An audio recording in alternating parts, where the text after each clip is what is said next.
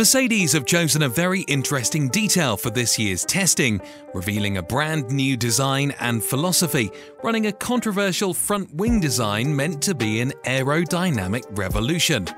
Yet the timing screens do not light up, raising one question. Could Mercedes be hiding their true performance by not running their car to its fullest potential? Shockingly, Hamilton, Russell and Wolff appears to have exposed the team's antics, revealing the mind games the Silver Arrows are trying to play here. But more importantly, are Mercedes at the brink of discovering something new which could propel the Silver Arrow to be Red Bull's competitors in the 2024 season? The Mercedes W15 has a lot to prove for, and it looks promising already, completing over 120 laps per day, confirming excellent reliability. However, it appears that the Silver Arrows aren't ready to reveal their true pace as early as pre-season testing, which has become somewhat of a patter for the Brackley-based squad. Even though both Russell and Hamilton have driven the W15 miles with no porpoising, and with great balance confirmed by Toto Wolff himself, the Austrian was not exactly happy with the pace the W15 exhibited. So, the Mercedes fans were worried that the 2024 season is going to be similar to the 2023 season. Although the 3 days of testing have not exposed any flaws within the Mercedes car, it was evident that they're not even close to Red Bull, even though Hamilton seemed to have given his maximum of himself to extract the optimum performance of the W15. That can be seen through the numbers, with Hamilton braking the latest and hitting the throttle the earliest, compared to Verstappen and Sainz through the corners, which showcases the trust the Brit has in the handling of the W15. Despite this, it was clear that the W15 needed to improve on top speed, being at least 7 km per hour slower than the Ferrari SF24, which in itself was about 9 km per hour slower than its predecessor. This is when the theory of sandbagging comes to life, but in reality every team works its own plans, has separate goals, as it is testing that allow teams to try out different things.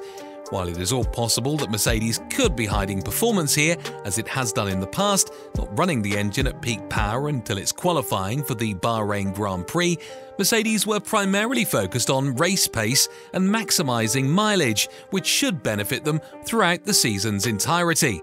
Mercedes do have a lot to learn when it comes to the W15's aerodynamic performance, and the fact that Wolff put huge emphasis on the W15's brand new aerodynamic profile compared to its predecessors goes to show that there will be a lot of interesting developments upcoming for the Mercedes machinery.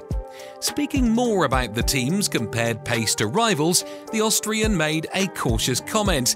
He said that the balance of the car is much better and the drivers have much more confidence on the car's rear to push around corners. The mood in the camp is positive, he admitted. We had a car in 2023 that was a handful and difficult to understand sometimes why it was doing what it was doing.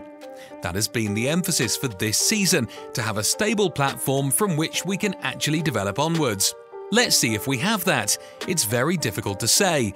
We had a filming day yesterday and some aero running this morning, so not relevant lap times, but so far the feedback from the drivers was, yeah, this is something we can work with, so that is encouraging.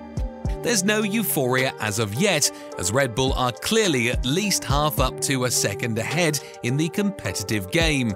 But why is this such a big deal to us?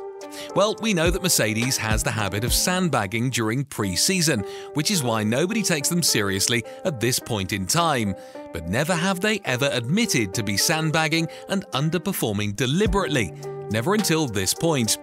It was Russell who spilled the beans, exposing the team's antics of underplaying the W15's performance, while mentioning that the 2024 car feels a lot better to drive when compared with its predecessor.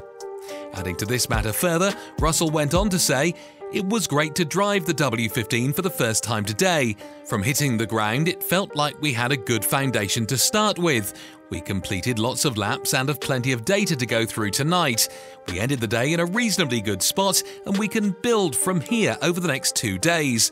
We will be focusing on maximising mileage for learning rather than chasing an optimum sweet spot with the car.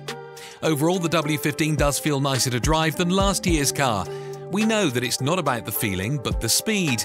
Nevertheless, today was about learning and not about chasing performance. We focused on ourselves at this test, and it will only be next week where we see where we stack up against others. Now, this definitely changes everything. Mercedes admitting to be holding off performance. It's safe to say that we are yet to see the best of the W15. But this tactic is definitely a double-edged sword for the Brackley outfit. That's cause when you go out to the F1 paddock and publicly admit that you are not performing to the available maximum, that's going to make your rival teams play the cautious game as well. While the sandbagging element would always be around playing with engine modes, teams always play the maximum with aerodynamic performance to gather crucial data points. This apparently could be the case with Mercedes, as the team has been sending props to their aerodynamic engineers back at Brackley. With Hamilton and Russell having done lots of race runs, both were confident on admitting that the W15 has taken the team in the right direction. Hamilton was quick on his description about the W15 as he added, "We gathered lots of learning about the W15, both in our long-running and single-lap work. We've clearly made an improvement with this year's car and it's much nicer to drive." Russell, on the other hand, went into more details, commenting about how different the W15 is and how easy the W15 is to drive around on certain sections. Elaborating on the specifics, the younger Brit said, "The car last year was really challenging to drive. Lewis and I had no confidence in it. It felt like it was going to bite us every single corner. We can attack the medium and high-speed corners without the rear end snapping out, and we feel like we've made a really good step in terms of the consistency of the car. We can really lean on it better than we've been able to in the past, and this was a huge focus throughout the year. We saw many flaws with the W14, which the team have done a really great job to rectify." Acknowledging the improvements Mercedes has made, the question still remains, has Mercedes done enough to catch up to Red Bull after conceding that Red Bull might be at least a second ahead? This is a very important question to be answered, as the development these cars will undergo during the season's course will effectively be the ones we will be seeing at the 2025 season, so it is super important to develop these cars properly and quickly attain a competitive state. Wolff was realistic with his predictions, optimistic on saying that it would take some time to reach the top again, but it is coming soon. Inventions surrounding the W15, such as the front wing design, shows us that Mercedes has learned a thing or two serving under Red Bull's dominance. The only thing that we can hope for is for the silver arrows to switch gears quickly, get over the competitive lag and start troubling the Austrian camp.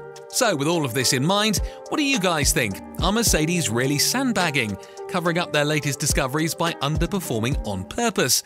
Or is the W15 another disappointing creation under the Mercedes reign? We are very much into your thoughts and perspectives in the comment section down below. And on your way down, don't forget to subscribe to the channel to get notified of our future uploads, to keep yourselves up to date about the 2024 Formula One season.